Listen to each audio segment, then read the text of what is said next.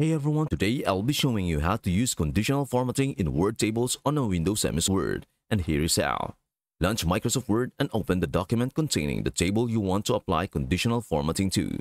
Go to the Insert tab in the Word ribbon, click on Table and then select Excel Spreadsheet from the drop-down menu.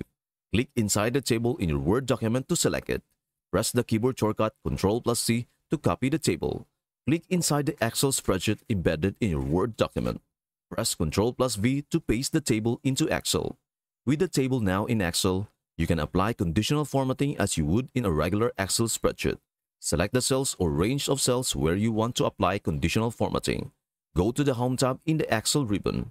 Click on Conditional Formatting and choose the desired formatting rule from the drop-down menu. Set up the conditions and formatting options according to your requirements. Review the conditional formatting in Excel to ensure it looks as expected. Make any necessary adjustments to the formatting rules. Once you have applied conditional formatting in Excel, close the Excel spreadsheet. You can save changes if needed.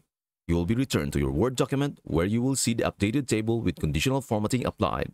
If you need to make further edits to the table or your document, you can do so within Word. And that's it. I hope this helps, and before we end this video, please do share, like, and subscribe to our channel. Thank you for watching and see you in our next video.